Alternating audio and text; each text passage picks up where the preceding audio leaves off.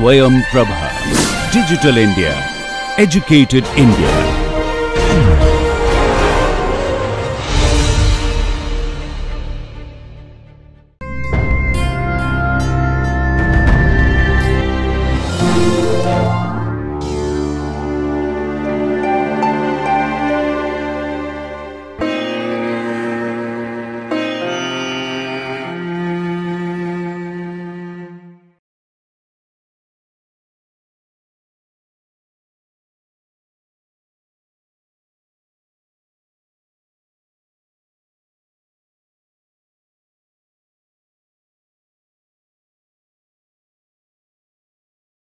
Hello and welcome to this session on neoplasia.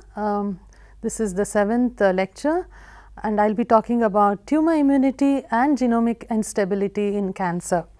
Now, we have already talked about the hallmarks of cancer, how these various characteristics of cancer cells sort of define cancer, most important being the self-sufficient growth signaling, the insensitivity to growth inhibitory signals, the tumor suppressor genes, and how viral oncogenesis is dependent on these genes.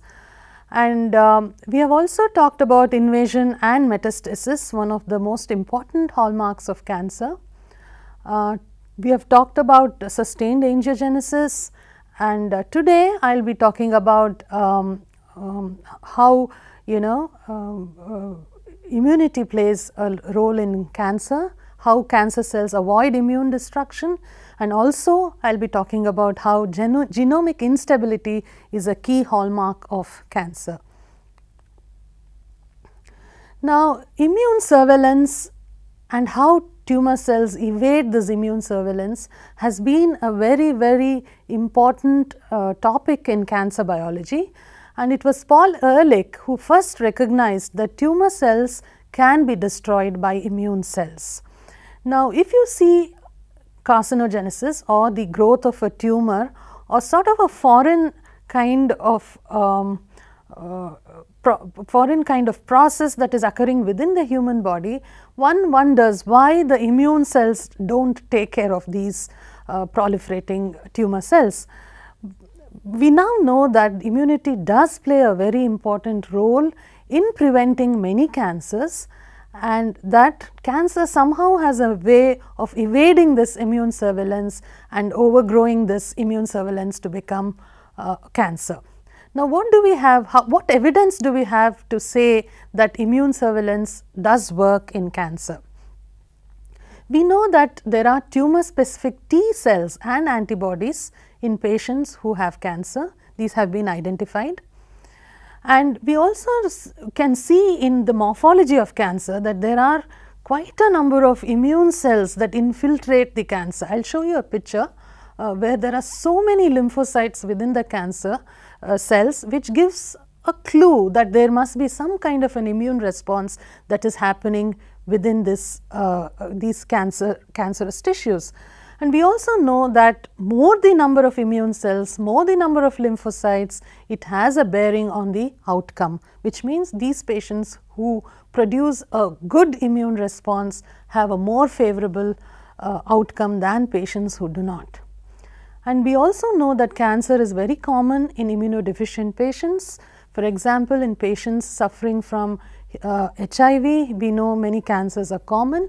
So, that also gives evidence that immunity plays a role in cancer. And lastly, the holy grail of all therapies, this is the immunotherapy that has emerged in many cancers, and it has shown dramatic success in even curing some advanced cancers. So, these are all evidences to show that immune surveillance does play a very important role in cancer. Now, this is just an example to show you a tumor that commonly occurs in the testis, a germ cell tumor called seminoma. On the left you see normal testicular tissue, on the right you see the cancerous cells, the large cells in nests with large nuclei, and surrounding them you see a sea of lymphocytes, the smaller blue dots that you are seeing, and this is the immune response of the body to the tumor cells. So, these are all the T cells, the T lymphocytes that are present within the tumor as a response to the tumor. Sometimes these lymphocytes are so many that you can hardly see the cancerous cells. And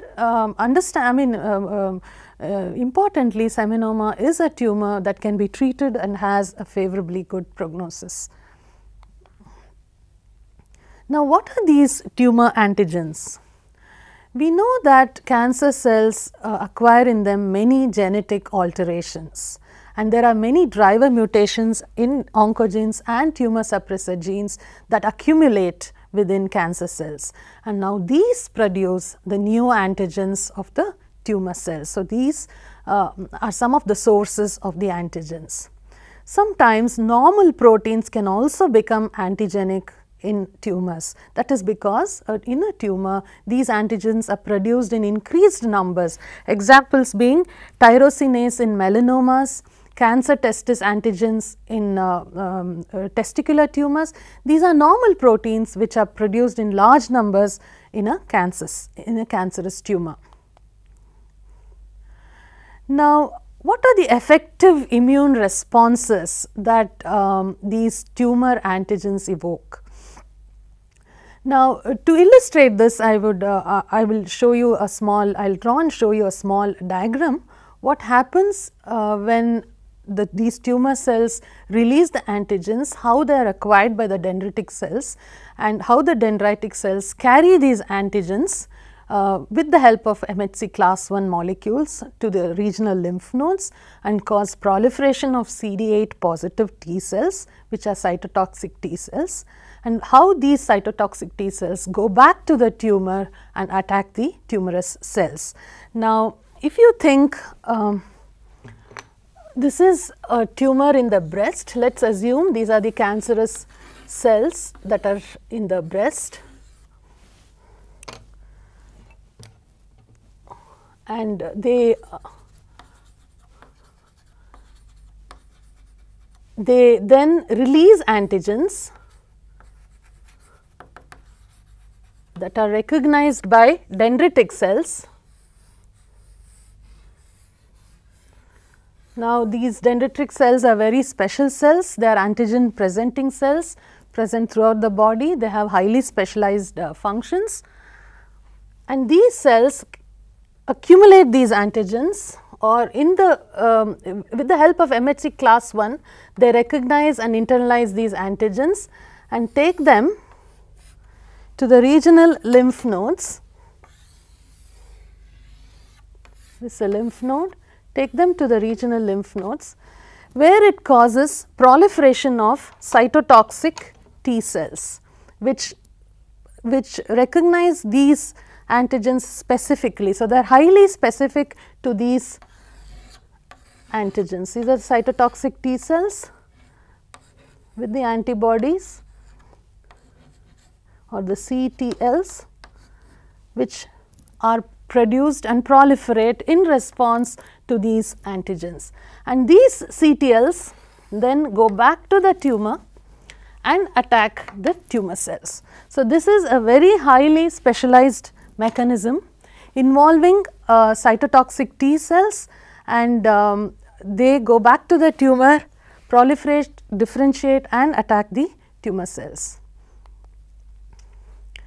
Now, when this kind of a mechanism is present, a highly specific mechanism, how do cancers evade this mechanism?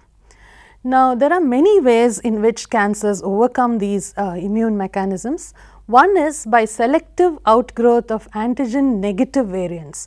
Now, we know that cancers continuously evolve, and as they evolve, subclones are formed which are slightly different from the original cells, which are more resistant to all these cancer, the immune responses that are mounted against cancer. So, they selectively they form antigen negative variants, or they may lose or reduce the expression of histocompatibility molecules, so that these antigens are not effectively presented to dendritic cells.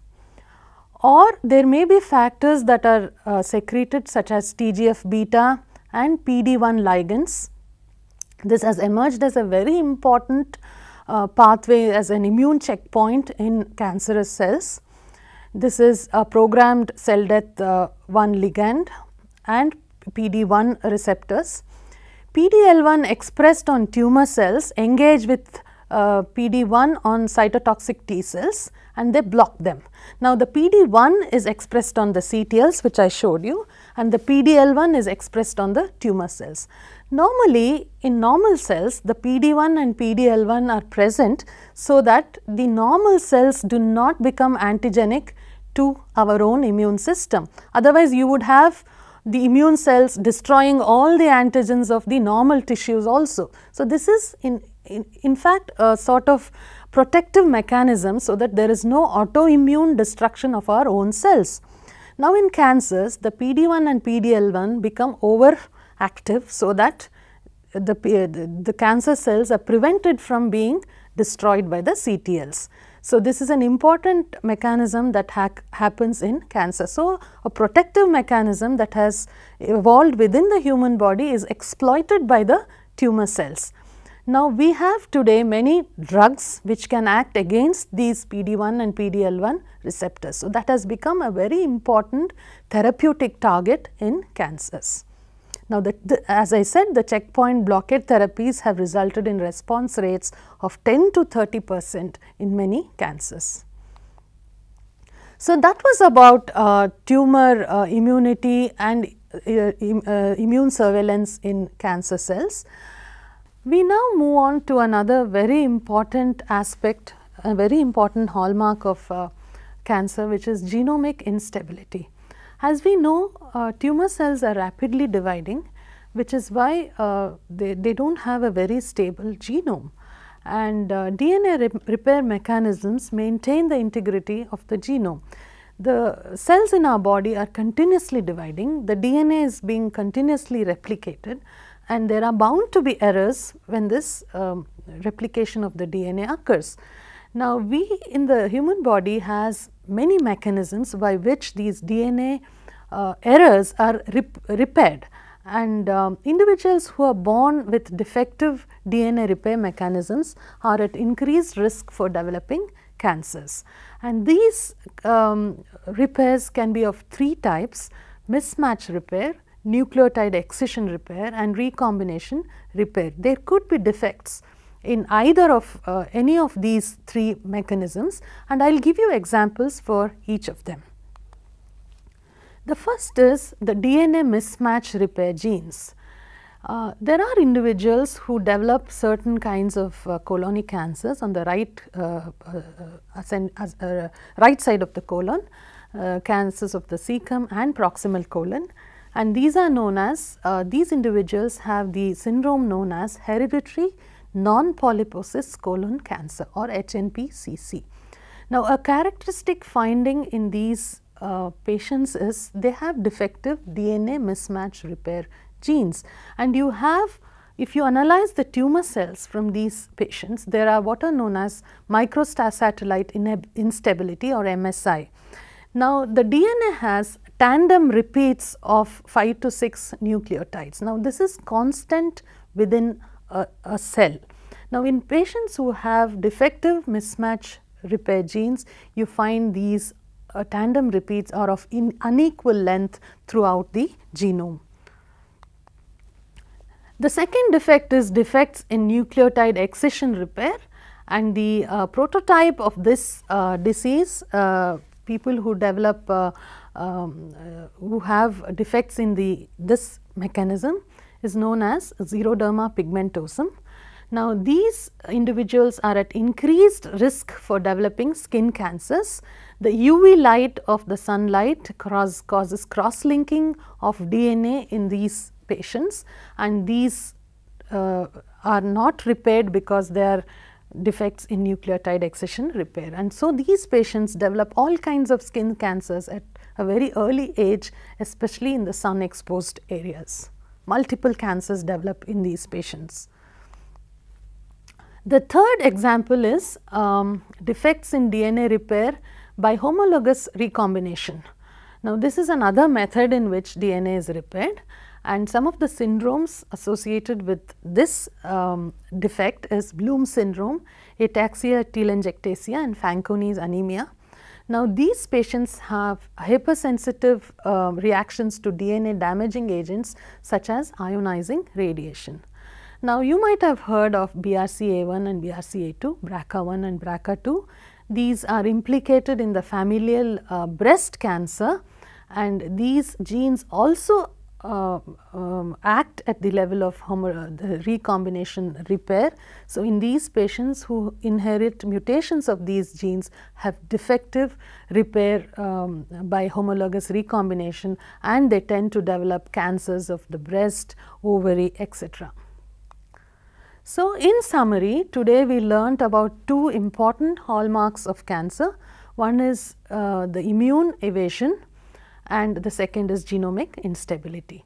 Now, anti-tumor activity is immune activity is mediated by cytotoxic T lymphocytes, and the tumors evade the immune system by several mechanisms, as we saw in this lecture. And immunotherapy for cancers, especially the anti-PD-L1 drugs, is very, very promising. Now, genomic instability is also one of the hallmarks of cancer, and people born with inherited defects of DNA repair mechanisms are at increased risk of developing cancers, and some of the examples being HNPCC or hereditary non-polyposis cancer syndrome and xeroderma pigmentosum. Thank you.